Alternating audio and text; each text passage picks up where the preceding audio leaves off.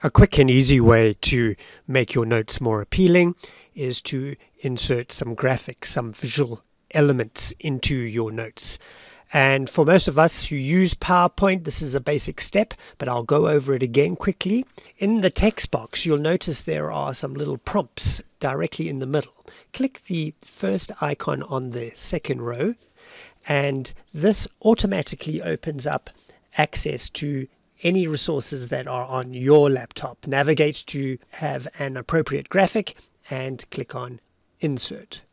The box disappears but is replaced by the graphical image.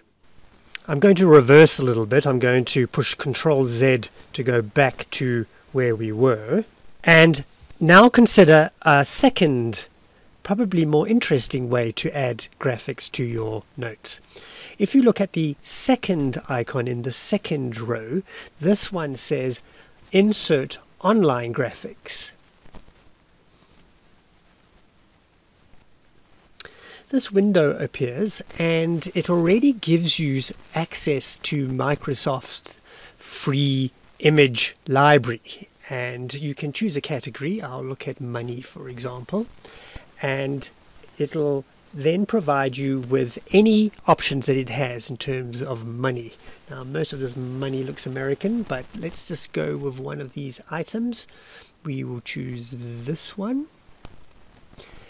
Notice, however, that in the top left-hand corner there is a filter mechanism, and you can now say that you're only interested in Creative Commons or open licensed materials.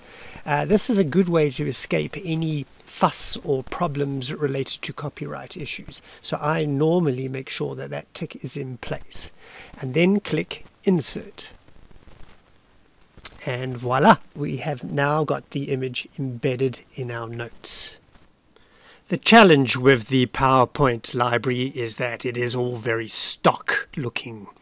And we might be needing something more specific. Say, for example, you're an economist, then you might need a chart which is just not covered by the library. So the easiest way to find more specific images is to use images.google.com, which is Google's image search. Navigate to images.google.com and then type in what you're looking for. So say, for example, we're looking for a supply and demand chart. There we go, supply and demand curve would work. And we've now got the power of Google's search engine looking for specific images. The problem, though, with the results that you get originally is that this includes everything that Google can find, and some of it could be copyrighted. So there is a filter to help us find materials that we can reuse without asking for permission. Click on Tools, and under Usage Rights, you have some options which are pointing specifically at open licensed materials. So I'm going to say labeled for use with modification. This is nice and broad. It gives me a lot of options of what I can do. And now I can see what's available.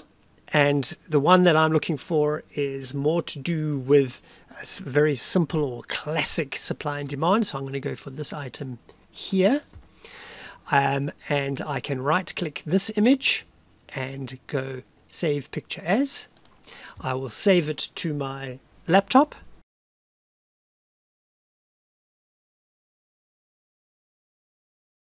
and then return to my PowerPoint.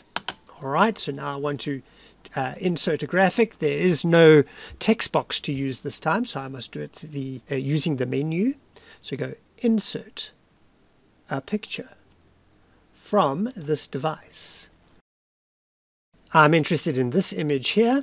Select it and say Insert, and now I have it in my notes.